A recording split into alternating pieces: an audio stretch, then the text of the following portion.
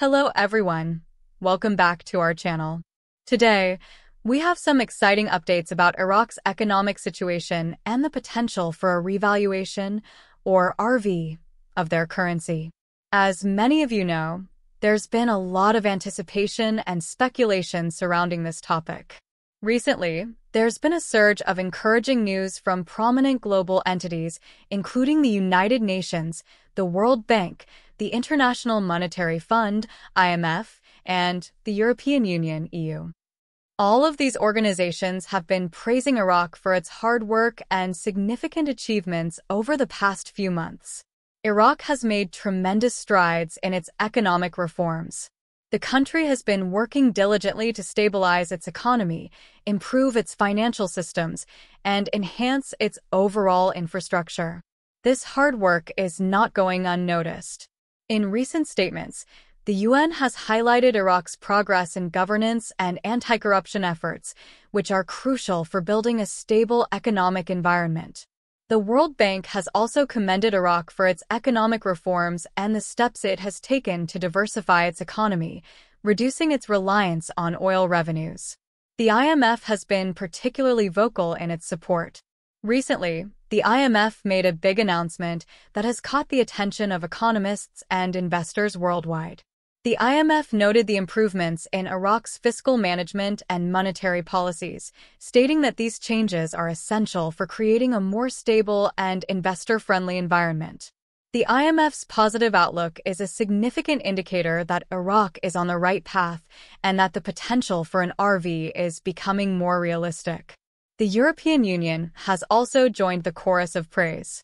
The EU has been working closely with Iraq on various developmental projects and has acknowledged the progress made in areas such as energy, education, and public services.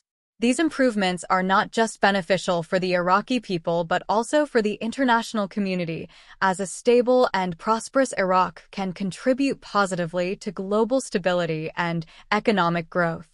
Now, let's talk about the RV spigot being wide open. This term suggests that the conditions are becoming increasingly favorable for the revaluation of Iraq's currency. The supportive statements from these global entities are a strong signal that Iraq's economic environment is improving. With better governance, reduced corruption, and enhanced financial systems, Iraq is becoming more attractive to investors. This increased investor confidence is crucial for the RV process. Additionally, the praise from the UN, World Bank, IMF, and EU indicates that Iraq is meeting the necessary international standards and benchmarks for economic stability and growth. These organizations have stringent criteria for economic performance, and Iraq's ability to meet these criteria is a testament to the country's progress. The potential for an RV also hinges on Iraq's ability to maintain and build upon these achievements. Continued efforts in economic reform, governance, and anti-corruption measures are essential. The international community's support and recognition are encouraging, but sustained progress will be key to realizing the full potential of the RV.